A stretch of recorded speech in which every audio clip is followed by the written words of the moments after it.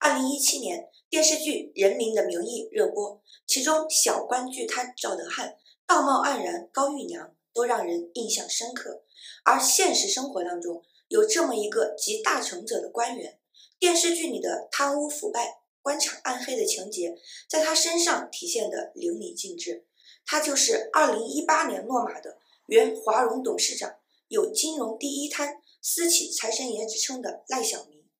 大家好，欢迎来到奇闻观察室，我是小齐。在生活上，赖小民与高玉娘有着极大的相似。赖小民的原配曾经在光大银行总行任职，两人虽然有女儿有外孙，但却只是名义上的夫妻。赖小民早已隐瞒组织，和原配离婚，在香港另结新欢，还有了一对双胞胎幼子。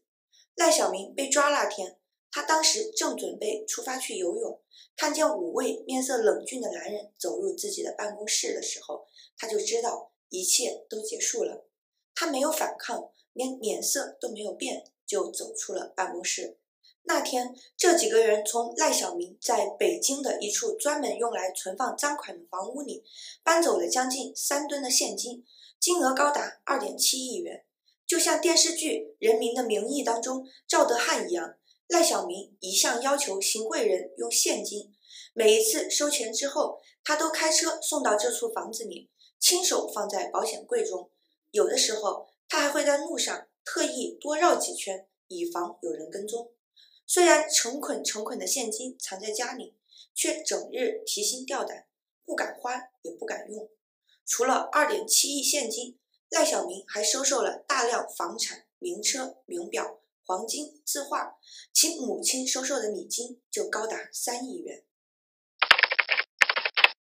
2020年8月11日，天津市第二中级人民法院一审公开开庭审理了中国华融资产管理股份有限公司原董事长赖小民收受贿赂贪污重婚案。赖小民被控索取非法收受财物共计人民币17.88亿元。有网友算了一笔账，相当于平均每天收贿49万元，每小时就有2万多元的赃款进账。赖小民的前半生绝对是一个励志的故事。1962年，赖小民出生于江西瑞金的一个穷山村，父母靠着微薄的工资养活一家7口。1979年，赖小民成了县里的文科状元，考入了江西财经大学。赖小民成功的通过读书改变了命运，靠着国家助学金读完了4年大学。毕业后被中国人民银行选中，直接进入总行，中国金融的心脏工作，一干就是20年。24岁副处长，34岁副师长，39岁正厅，40出头就负责辖区内3369家机构2.91万亿银行资产的监管工作。有能力，爱干事儿，善于交朋友，赖小民在银行系统中颇受认可。2003年，赖小民调任银监会工作。2009年1月正式进入中国华融。简单说，就是一个不良资产的处置处。可赖小民来了以后，加速了华融的商业化进程，让中国华融规模翻了11倍，成了全牌照的金控集团。净资产从2009年的151亿扩大到2007年的1826亿。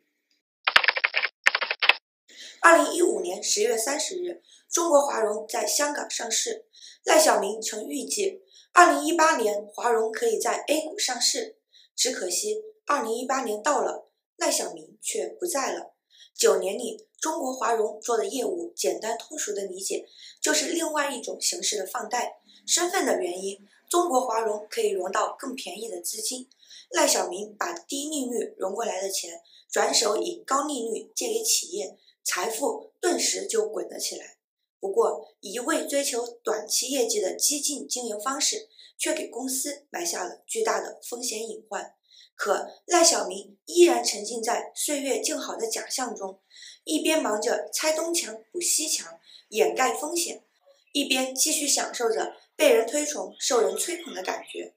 在华融的这些年，赖小民如同土皇帝一般，他用手中的人事权大肆排除异己，任人唯亲，上到公司管理层，下到食堂大厨，都安排的自己人，就像《人民的名义》当中祁同伟一样，恨不得把自己老家的野狗都安排成警犬。而对于赖小民来说，有了极端的权力，获取钱财自然就如同探囊取物一般的简单。赖小民在追求政绩的同时，不忘从中疯狂地谋取个人利益。金融领域资金密集，资源密集，华融涉及的项目动辄一个融资就高达几十亿。赖小民深谙自己的价值，知道自己能给别人带来多大的好处。对于很多企业来说，资金是最重要的发展工具，而对于赖小民来说，华融公司就是迎合着这些企业老板，以便为自己谋利的钱袋子。搭上赖小民的私企老板们，拿着不值钱的抵押物，从赖小民执掌的中字头金融机构拿到几亿、几十亿，甚至上百亿的贷款。习惯了这些巨额金融业务的赖小民，甚至觉得这都是自己兜里的钱，而他就是私企老板们的财神。那几年，赖小民频繁出没香港，与一些内地在港的企业老板关系密切。香港中环四季酒店就成了赖小民等人的望北楼。他顶着财神爷的光环，向与他交好的老板四处散财，将国有金融资源廉价地输送给这些老板，再从中获取巨额的好处费。老板们盖了房子，赖小民张口就要，看到喜欢的车子直接就留下。他抛弃了发妻，和生了一对双胞胎的香港情妇走到了一起，还与多名女性搞权色交易，包裹在金钱和权力之中。赖小民越来越迷失，面对银监会的多次警示，赖小民依然我行我素，甚至斥责监管人员不专业，影响了企业的发展。而华融内部的纪委部门也成了假把式，不仅没有起到监督作用，反而成了赖小民藏事儿、掖事儿、抹事儿的工具。金融行业是一个离钱最近也最考验人性的行业，位置越高，诱惑越大，摔下来时就会跌得越重。